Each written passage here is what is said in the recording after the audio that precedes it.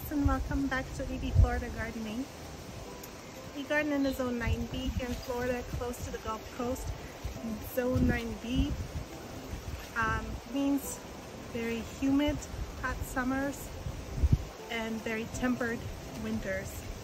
During our summer, one plant that we can grow is the eggplant.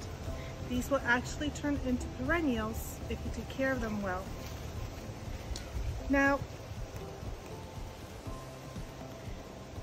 the eggplant, it requires full sun, 6+ hours. In my garden, that means in the Florida sun, 4 to 5. Otherwise, it's just every plant with full sun, 6 and more hours will fry. Maturity is 50 to 60 days after planting. And I wanted to show you something that I think every gardener will appreciate. And that is when you fail to start your own seedlings, which happened to me this time around, it just would not take off, and you have to buy starts. Look out for the buy one get ones. This container had 2 plants in it. The only issue with these is that you're now going to have to figure out how to separate the plants into 2 without hurting their very young, gentle root system. I'm going to show you a method. What you can do is you take your plant, gently take out your seedlings, and now what I do is I use a bowl of water and literally wash the soil away.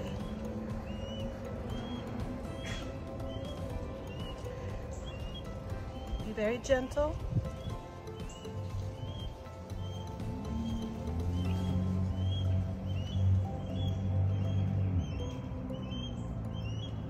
And don't worry, you're not wasting the soil. We're going to use this water later to water the plants. Very gently teasing the dirt off the roots.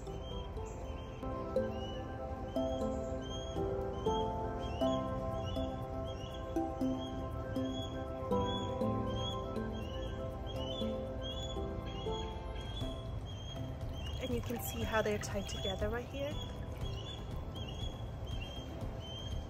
So they're quite intertwined.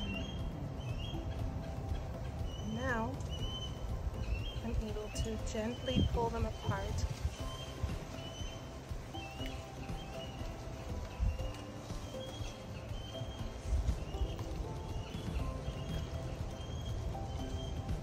And here are 2 plants that we can now put into the soil.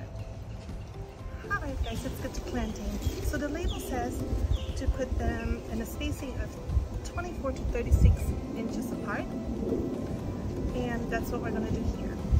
In addition to that, what I already added are some pollinating plants, so that will attract the bees and other pollinators, because that's what you need in order to grow vegetables or fruit, right? You need those helpers. I also will add some starter fertilizer that helps for the roots to take. So let's just get digging. Now I added compost to this bed not too long ago when I was growing the cabbages in this bed, which are fizzling out. I have to harvest them and eat them all. So all you have to do is just dig deep enough of a hole, add your fertilizer,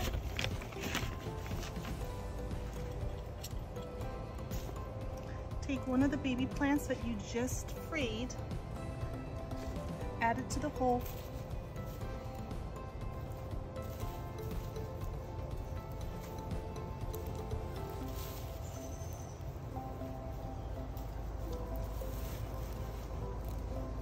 and firmly plant around the root ball.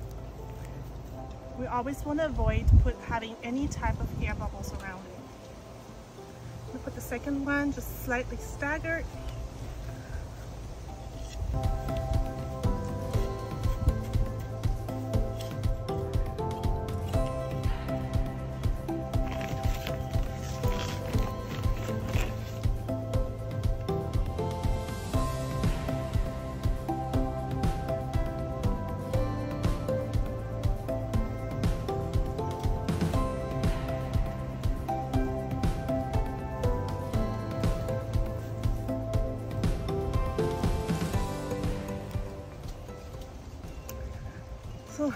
that's all there is to it. I'm going to actually cover them with some cages that I get at the Dollar Tree that will prevent like bugs to get in, and I will water them in, and then that's it. So one starter plant was $4 since there was 2 in 1, which you don't see very often, but keep a lookout for it. I got one for $2. So that's how you garden on a budget if your seeds didn't take off. I'll see you around next time. Thanks for watching, and I appreciate you hitting likes and your comments. And if you share your ideas and things that you would like me to answer, please do so in the comments.